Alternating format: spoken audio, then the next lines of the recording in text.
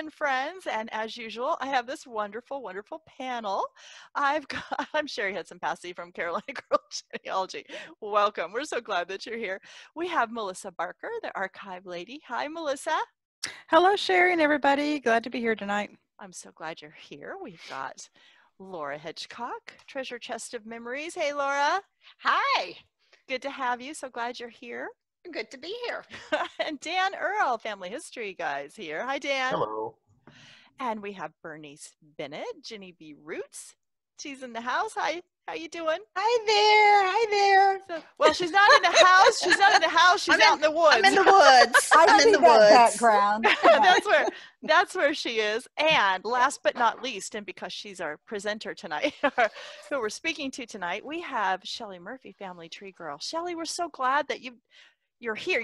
You're here. We love you. You're part of our GenFriends panel. But for tonight, we wanted to talk to you about this wonderful project that you're working on for the University of Virginia. So you have a presentation that you do, and you're going to show us some of your slides, and we're going to ask you some questions. So really, I'm just going to turn the time over to you to get started, and we'll just interrupt you when we have a question. So that's all all good? you need to do. I'm really good. I'm going to share my screen. All righty.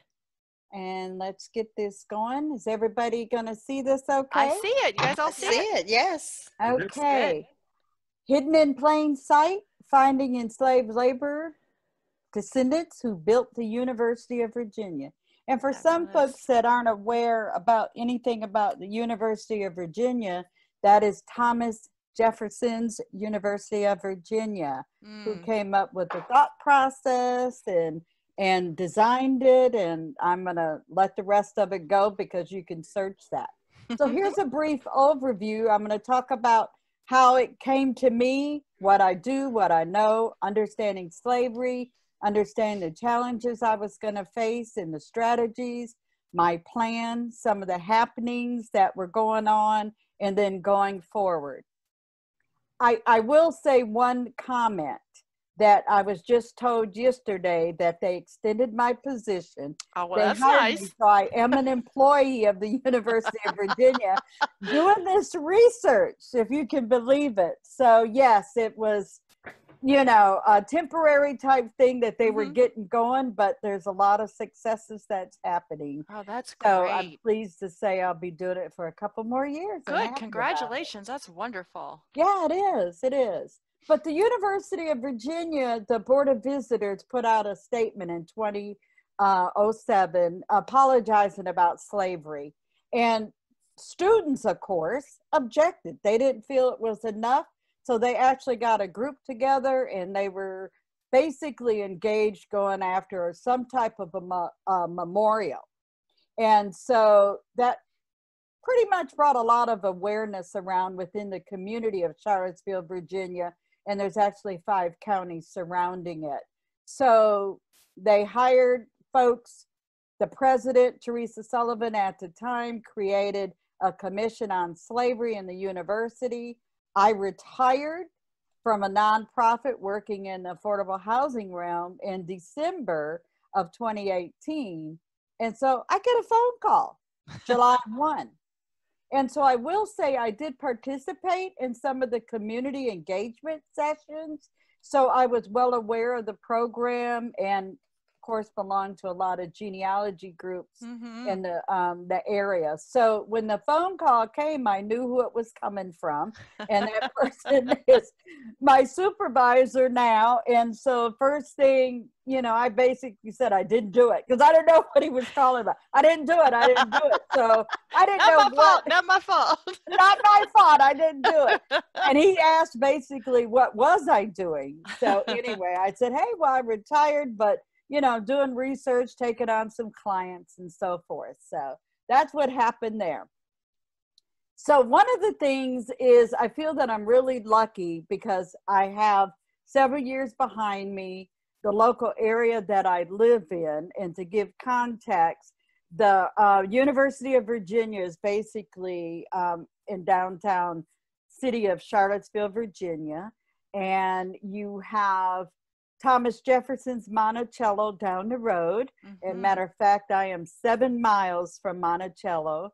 I have the Highlands, which is James Monroe's house, right around the corner from Monticello.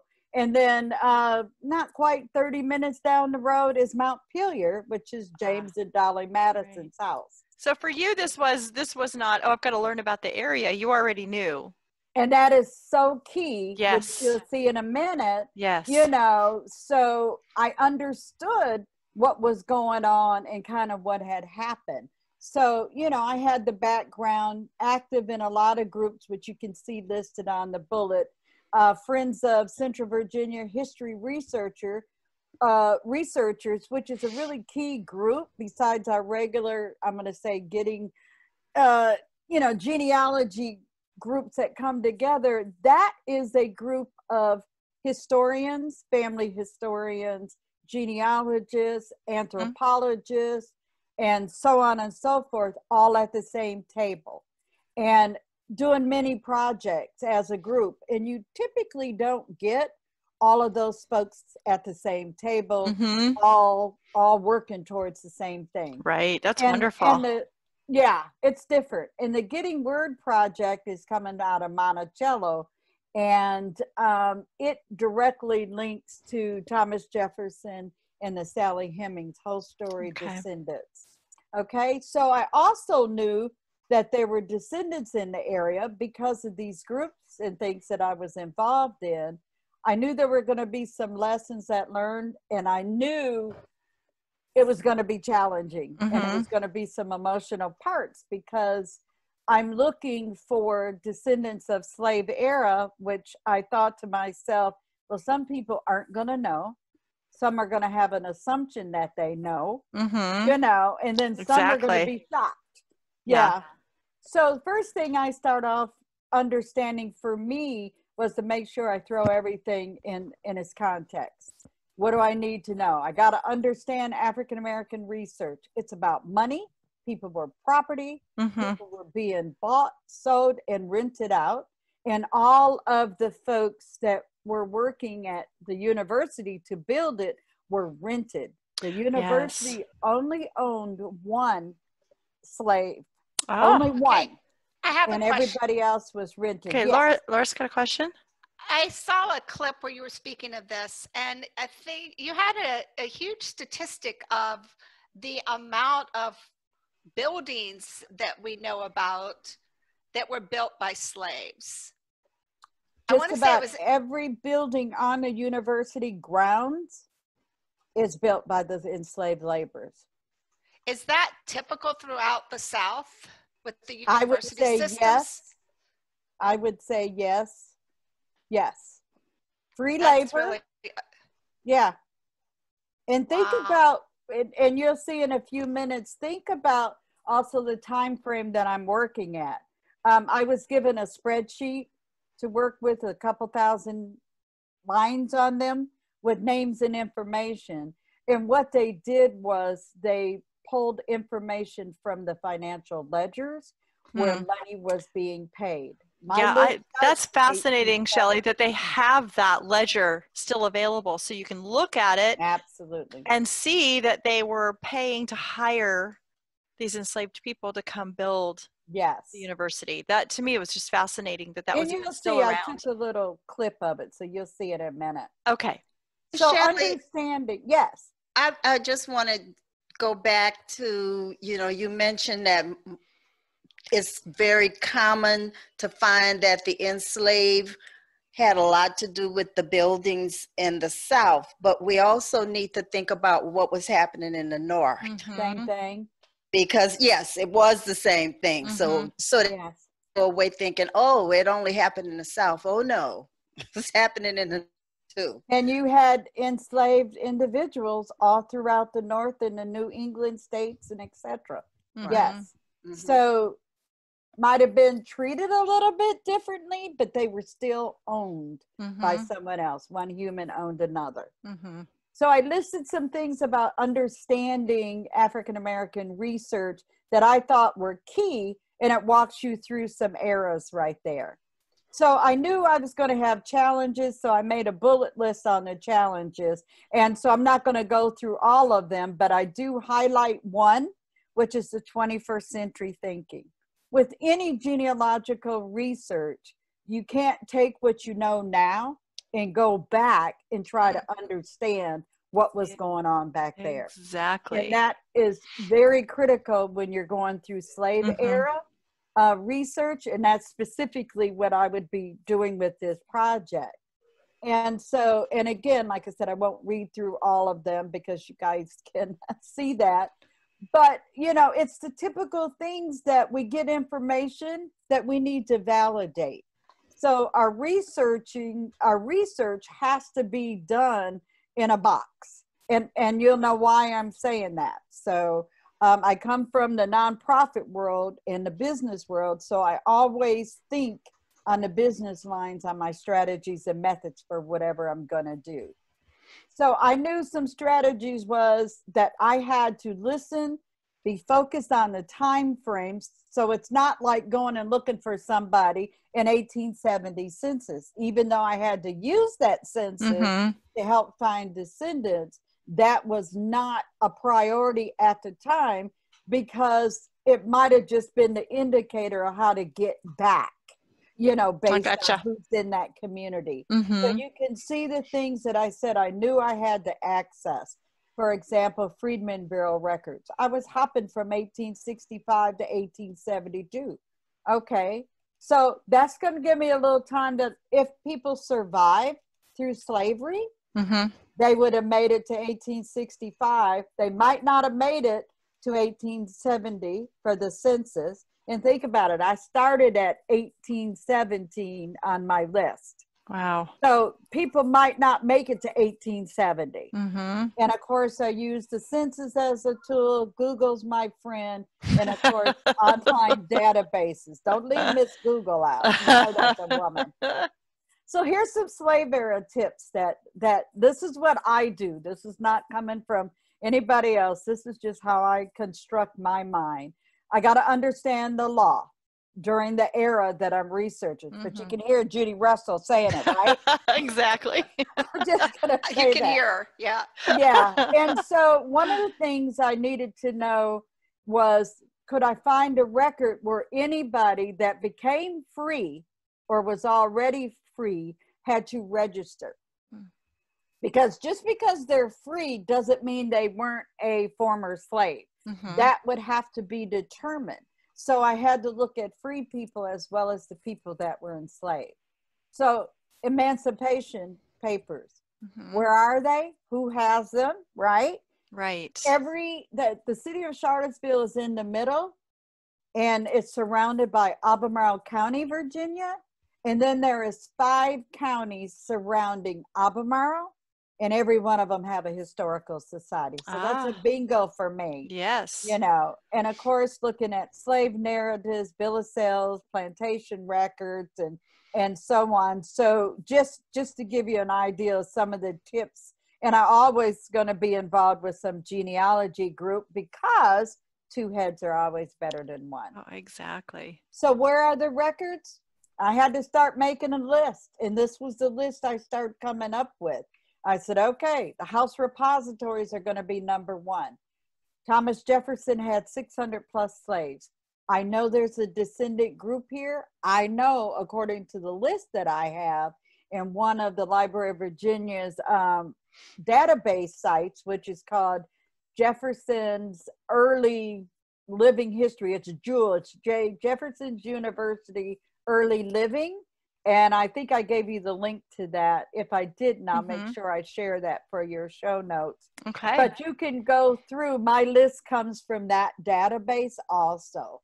And you can research slave owners, you can overseers, or the enslaved African Americans.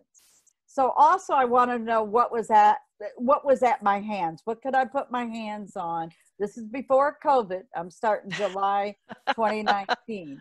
So we got the libraries, archives, and things. I knew I had to know the community. Right. I know Elizabeth Schoen does the fan principle. I got to know the community. It's everybody, not just who they're associated. just with just everybody and what is around and what happened around them in order for me to find them. Because it's not always going to be at the plantation. And most of these are local records too that you're using, right? Because I know you're always go local, go local, go local. It's coming. Don't give out my secrets. Okay, sorry. But when they hired you, Shelley, yes, did they have a time frame that they expected you to accomplish all this? I was hired July 1, and I was supposed to be done for as much as I could in December. Oh, Then yes. And then they extended it to April because they were planning a private descendant.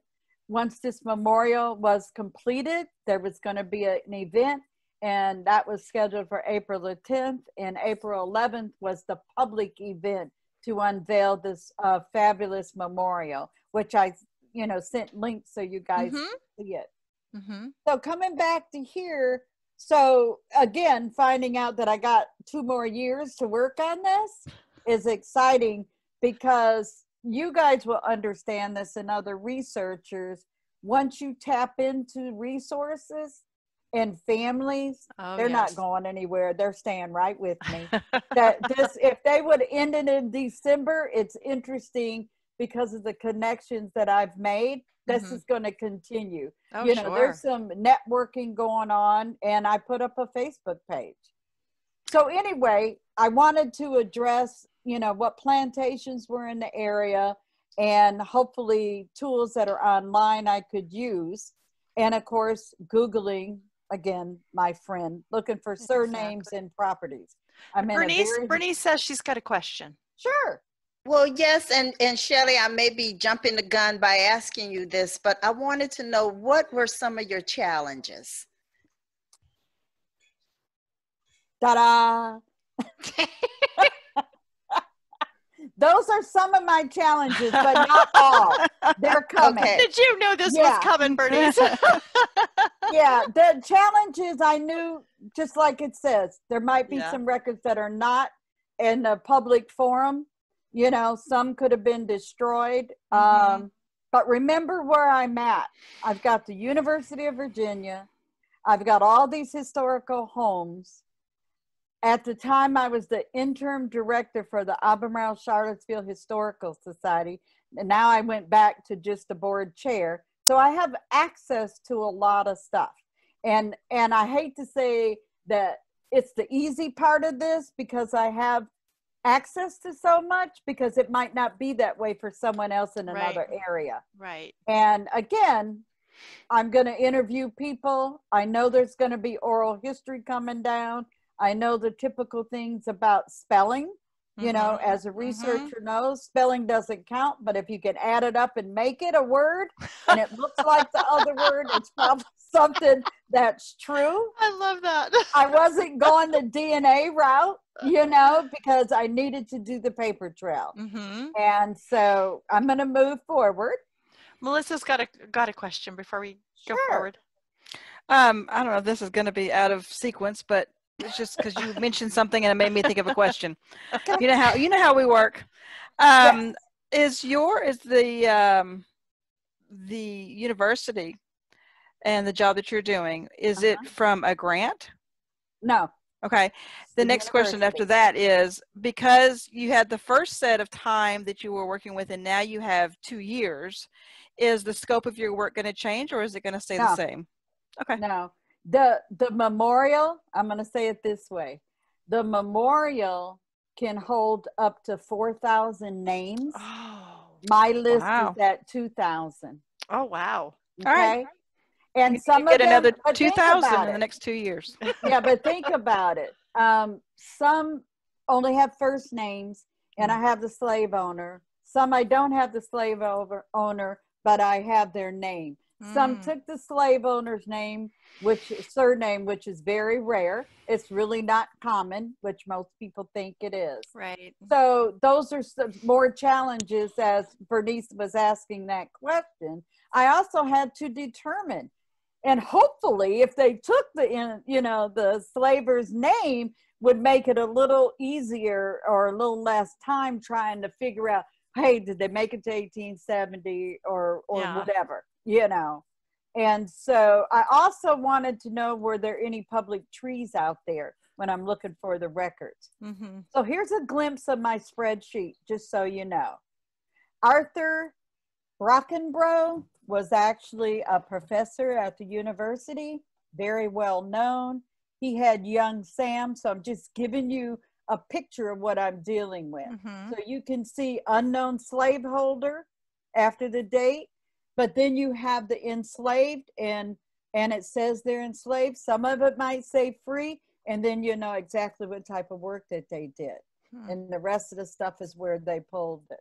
So just to give you an idea, so look at, so with Arthur right here, Arthur Brockenbrough, I'm going to look for Sam. I'm going to look for Jim, Moses.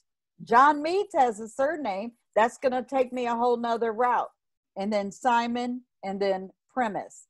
Primus might be a little easier to work because it's kind of an odd name. Right. Not a right. John or a Jim. Mm-hmm. Okay.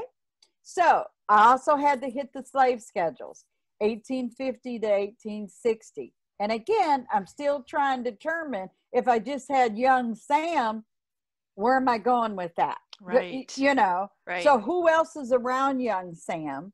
And also looking at what he did. Did they have a specialty occupation? I'm not going to find that on the slave schedule.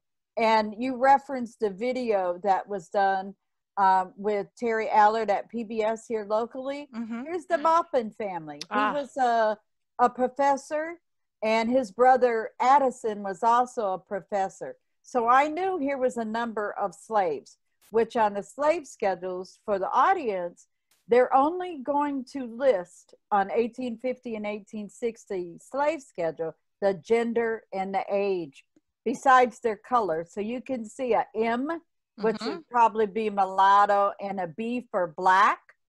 And look at here, this one is telling you that this person who says blind. Yeah. It was a new only 5 years statistic. old. Oh. Yes. Oh Yes. my goodness. Oh. So again, and here's your gender in the third column. Where'd my thing go? Here we go. There's female, male. So yes, that's a little boy, Oh. 5 years old, that was blind. But just to give you, you know, some indication, and you all are familiar with the slave schedules, 1850, 1860. But the key is to ask questions and to toggle through the census and other resources. So 1870 becomes critical for any African-American research, not necessarily just looking at slave era research, because it's the first census that came out, and the enslaved people who are now free have their full names or the names they have taken.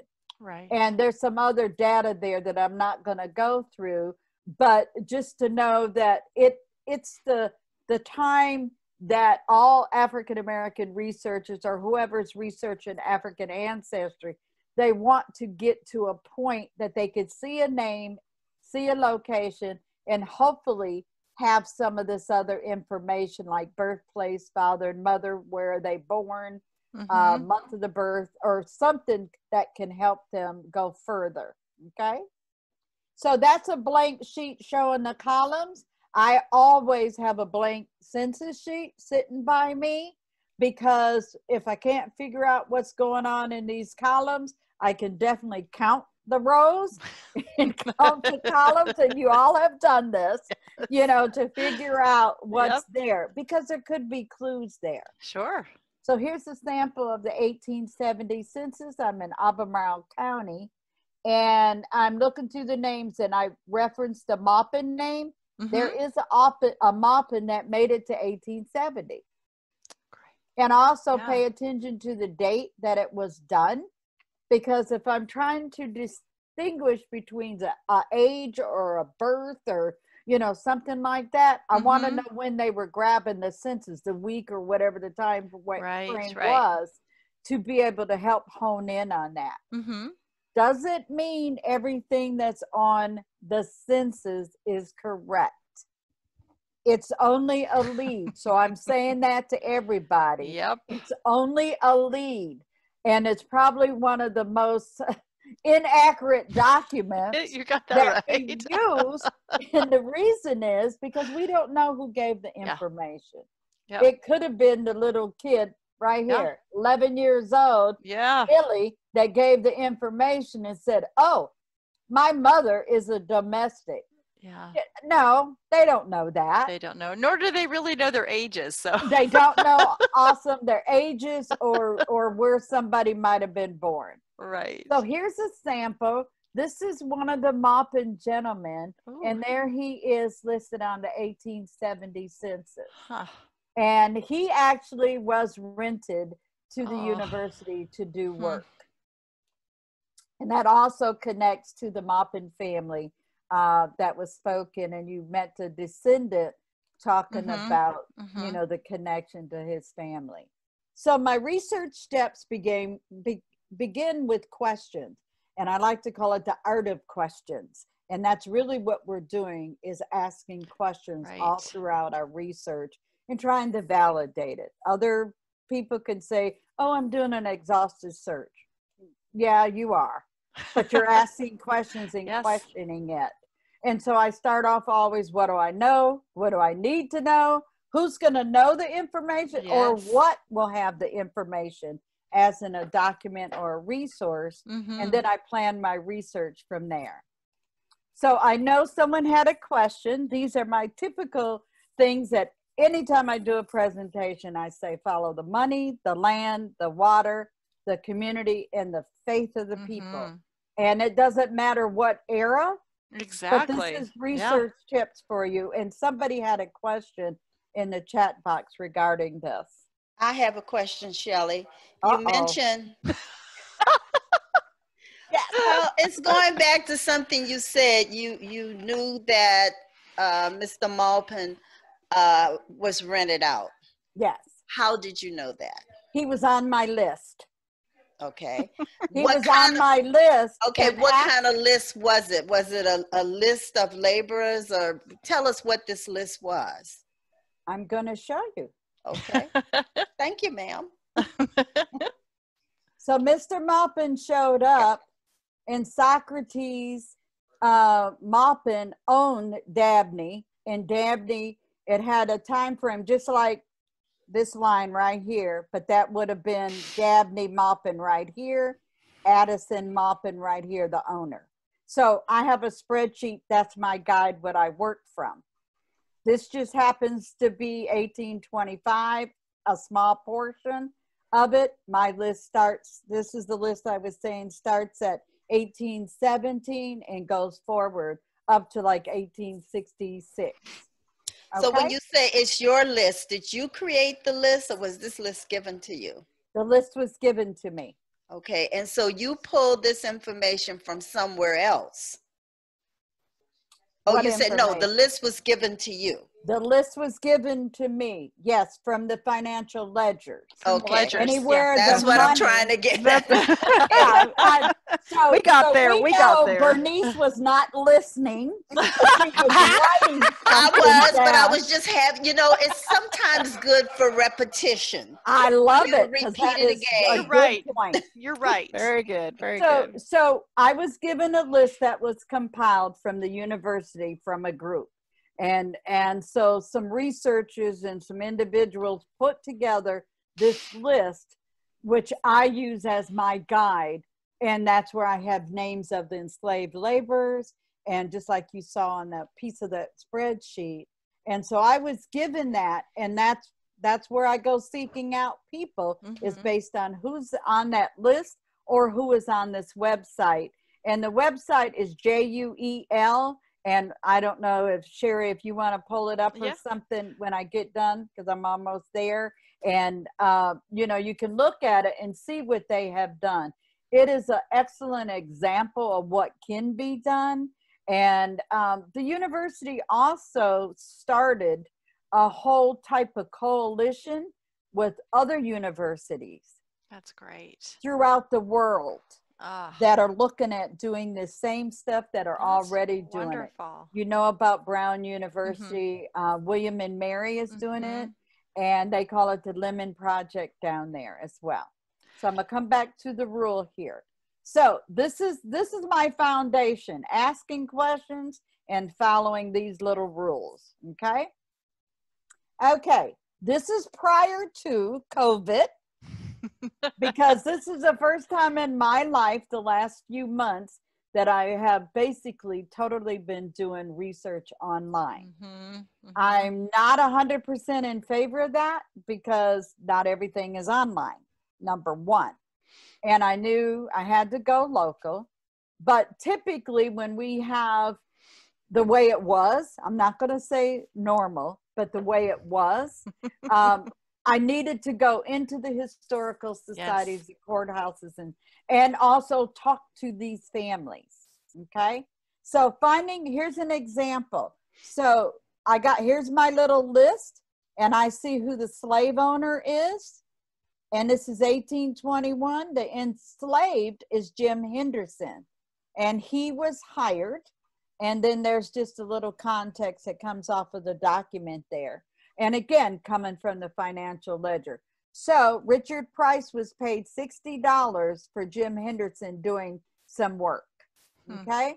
So he's on my list. I went checking. I got to find Jim, and I got to find descendants that connect to him. It doesn't mean I'm going to find Hendersons. Right. Correct? Right. Think about it. Yeah. I might be finding something else. And this lady was also in that video I shared with you. And we actually met at a hotel lobby. I was there for a meeting, you know, out of town in the morning, and she lived in the area. And so we met and went through, and we were backtracking till we got the gym. And it just all fell together, little tears and stuff. But I'll she's bet. the one that starts off at the beginning. And we'll have that link. About. We'll have that link so everybody can watch it. Yeah. Yeah. So here I am looking for another person, and I knew the Coles is a big plantation, and it had a lot of enslaved individuals. So I was looking for a Ephraim Smith. And so I had dates for Ephraim because this elderly gentleman in his 90s says, I don't know much about my father's family, and I want to know if they were connected. And so again, I know the dad, this Ephraim, which is his grandfather, made it to 1870. And then I'm backtracking. So this is actually a labor contract. And he was enslaved by Tucker Coles. But his labor contract is with Peyton Coles, which is Tucker's brother. Tucker dies. Mama passes Ephraim over before 1865. So he did a labor contract, and if I remember right, it was $20 a year, and or something like that. I haven't. Yeah, here it says $100 a year. I see that. 100. Okay, $100 per year, and he gets proper food and quarters. And then down here, if there's any violations or damages, that's where the 20 is the $20. Yeah.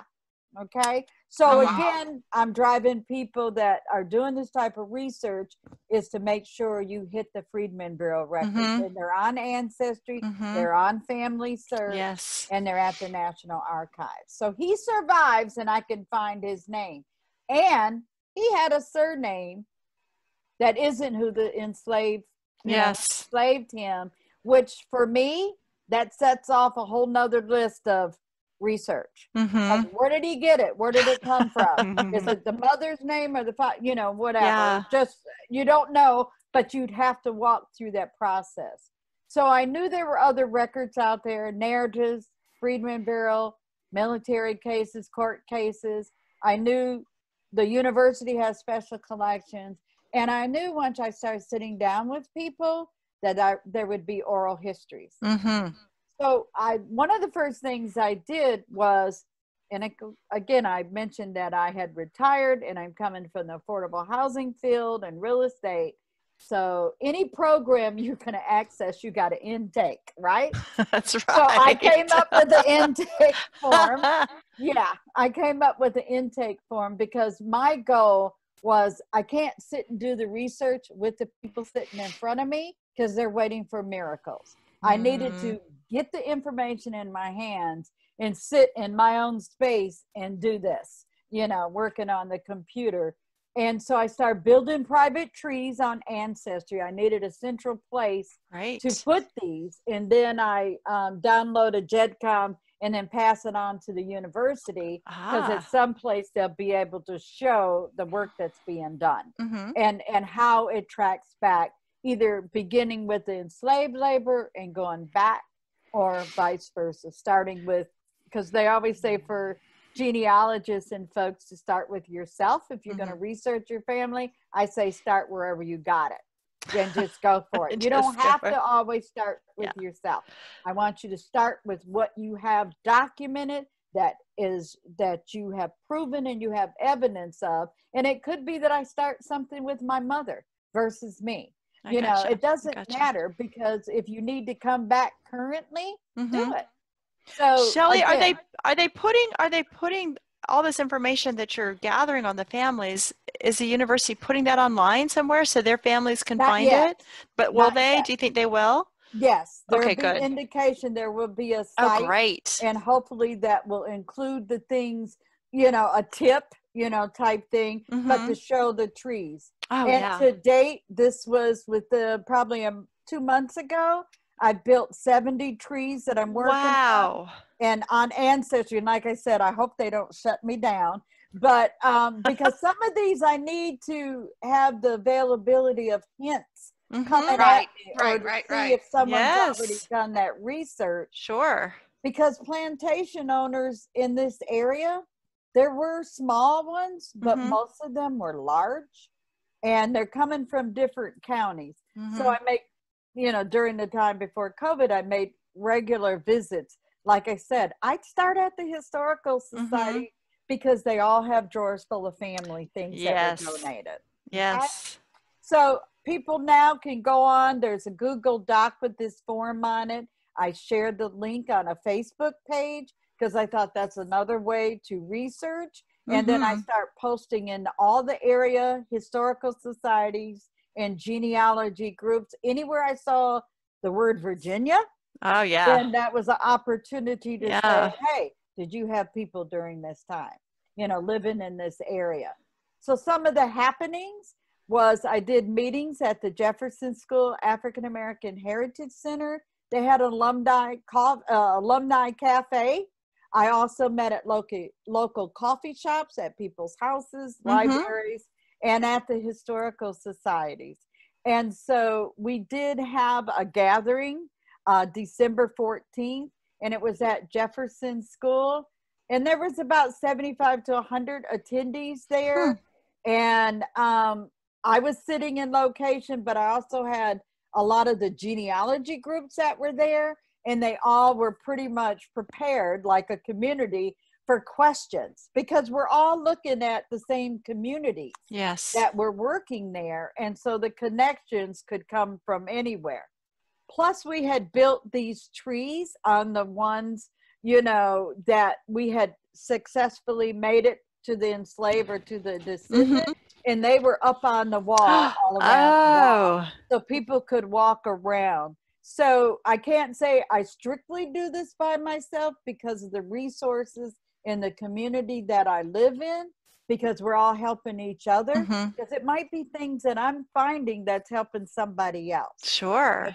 And Getting Word Getting Word is at Monticello, and that has to do again with Sally Hemings and Thomas Jefferson, and they did an open meeting type forum, and the descendants that we had found were all, invited, sharing information, coming with their questions. So we just had tables set up and people could walk around. Photographs were there. It was very nice and a great turnout. And then I do presentations like this. I've got one coming up for Ollie, and I'm going to do one for the Daughters of the American Revolution. Oh, that's great. A little group. Yeah, so it's group. Well, you never know who's gonna hear you. Don't know where oh my gosh. There's family stories that, my ancestors are from there and they can reach out to you. So it's wonderful. Absolutely. And the word, spreads. So I'm pretty much ending it basically saying, you know, we got to bring this together. America's not at peace with slavery. No. We have evidence of what's going on right now. African American research is going to take a little bit longer in some cases. It just depends what's out there and if we can find it. And I want to encourage people to keep telling the stories. And the research doesn't end, you know, call out the names when you find them. Exactly. And just realize that, you know, we're going to have challenges. We're going to have the brick walls. And you know what? It's okay, because that makes us question the information and for us to go find where it might be some answers. So the rest of this was just going forward. They were supposed to have the public event that didn't happen. Oh. And, you know, hopefully at this time, I didn't know the position was going to continue, and which we got the word that it is. And one of the things that I did early on was basically appointed a descendant leadership group. Oh. So they are the feeders to make sure we have their input as this is going on, even regarding the research that I do, the sharing of information, them helping me find more people, you know, besides social media. And so they are together, they've bonded, and they are going forth. So matter of fact, they took that intake form and put it in a Google Doc for me. Good for them. I was in heaven. Good so for that's them. basically all I had. There's some of the links that I shared. Okay. And there's the We'll have some. There's the Jewel site right there. Yes. Okay. And that's Jefferson's University, the Early Life Project. And a wealth of information. Just go over on the panel and look at people. Okay, I have a question. Yeah. Of the descendants you've found so far, how far away, how spread out are the descendants? Where have you found them geographically? Oh, great question. The furthest one away is Canada. And then Texas is the next furthest away. Other than that, they're pretty much not just local, but New York, New Jersey, Mississippi, Alabama, you know. And how many were still in Virginia? The descendants were still in Virginia? The city of Charlottesville and the counties all around, I couldn't even give you a number. Oh, okay, just curious. Because of Monticello, Montpelier, and the Highlands. And those generations are still here. And each of those historic houses all have descendant groups with them. So there's a lot of engagement and networking in that. So take a lot of pride being able, because just being a genealogist, I'm around all of these resources. Oh yeah, you know? And it's a wonderful area. Yeah, you just I couldn't do it if I was sitting in Grand Rapids, Michigan. You know, it's just not going to happen. Nothing against Grand Rapids. No, that's where I was born and raised, Ottawa Hills Indian. So anyway, you know, high school. So is there any other questions? Because other than that, Shelley, I was going to say, you know, there may be people who are researching their families who own plantations in that area and may run across maybe a clue that, oh, maybe the enslaved people on this plantation may have been hired out. And so that's important for you to get that information as well. So, I mean, you know, family stories of the African-American families, that they had families living there, is important. And so are so is the information that can be gathered by the descendants of those slaveholders too. You know, you may find something that could help. Yeah. I will say this, and I'll make this statement, and I'm sure Bernice is going to agree with me. It might not come out the proper way. It's all right. But African Americans cannot do research without doing the white Americans research. Or the European side. So I'm appealing to the white Americans who did have plantations and were slaveholders. Share the information. You have so many groups out there. Have that conversation. Absolutely. Come to the table, which is a national organization, which we have a chapter here. And I'm 45 minutes from Richmond, which has the Library of Virginia in it. So that's another resource within an hour that is unlimited, with millions and millions of documents and things that connect. I transcribe documents for the Library of Virginia. And this is where I learn about manumission papers, Right. emancipation papers. Mhm. And I'm seeing even Jefferson has papers that are there that, of course, they've got boxes and boxes. They scan them up, and folks like us volunteer and transcribe those for more information to get out there. Right. So it's a good project, Yes. and I'm lucky to have it and thankful. Yeah. But it's even better to be able to walk with somebody into that memorial. Oh yeah, I was and just gonna they say see that their memorial is ancestors' there. names. Yes, Yeah, yes, the 'cause I'll memorial's start been built. tearing up. Yeah, I'll bet. Yeah. I can't even imagine how emotional that is for people. That's just Yeah. got to be. So that's that up and down stuff. Yeah. So I'm What- going to call it, we're doing real genealogy, because I don't bring DNA in here. I said, that's not my job. You're doing real. You're I'm doing trying real to connect genealogy. it that way. I'm dealing with the paperwork, because that's what was generated Yes. during Yes. this era, was paperwork, even Right. though DNA was generated too, but still. Wow. Shelley, do you have a story that stands out? Do you have just, a remarkable story that you found that just really stands out, or any type of story, just something that really stands out from anybody that you found? Well, I think the one with Lorenzo on the PBS, Mhm. he didn't have a clue, and he researches. He just had not gotten back Yeah. that far yet. Yeah. And I probably went a little overboard, because I tracked the White family, because I started seeing that name Dabney, and I thought, well, wait a minute. Well, I end up in France. I know that Maupin family comes in the 1600s into Williamsburg, and then they work their way up here to Albemarle County. Yeah. Yeah. But again, that helped me establish where that Dabney name was coming. Mhm. And so I thought that was critical. But for him, he had no idea. And again, he is a local. He works for the county school department or school board. Yeah. Yeah. How But fun he for also him. does a lot of documentation. There's a Paramount Theater here in Charlottesville, and during segregation times, the blacks were up in the balcony, Right. and they had the side entrance.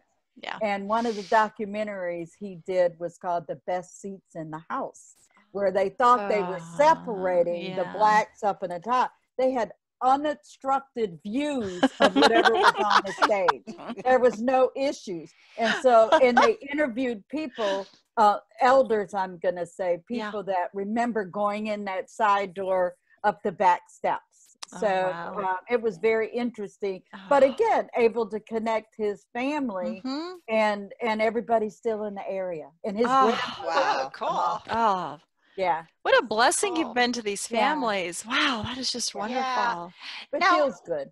What do you think is the biggest obstacle to families that maybe they do have records from plantations?